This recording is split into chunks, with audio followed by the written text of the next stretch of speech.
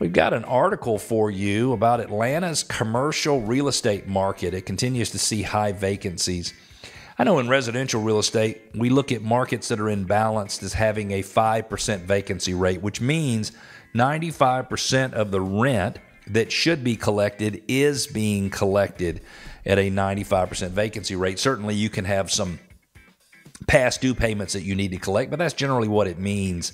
From WABE Radio, January the 22nd, they say Metro Atlanta offices are getting emptier and emptier as remote work continues to have an impact on the commercial real estate market. National office vacancies have hit 19.6%, a new record high according to Moody Analytics. In Metro Atlanta, that number stands at 18.8%, according to Brian Renshaw, a CPA with over 25 years experience in real estate and hospitality.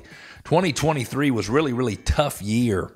For 2024, there's some optimism, but it's going to take a while for the occupancy to come up and make these offices more of an attractive asset.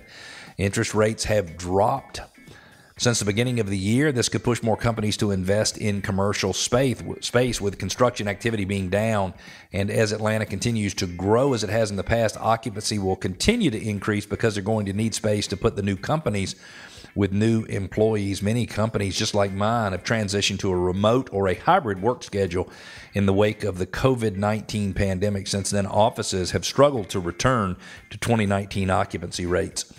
Ever since 3/4 of the way through 2020, I have been working primarily out of my home office, which is on the third floor of my townhome. But I will tell you that lately, I am continuing to look for reasons to get out and to go to the office. And I think it is simply because the more time I spend at home alone, the more lonely I become. And, we're made to be connected. Humans are made to be connected with one another.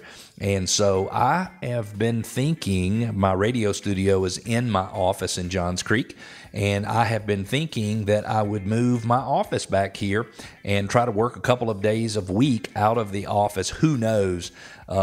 Many companies have chosen not to renew office space leases, curbing real estate expenses, while others turned to other methods of bringing employees back to the workspace. So we'll see what happens with commercial office space as we move forward. It's worked really well. We've got people who live in North Carolina. We've got people who live locally in Atlanta. We've got people on our sales staff that'll work part of the time in Florida and part of the time here because they can do most of what they need to do over the phone.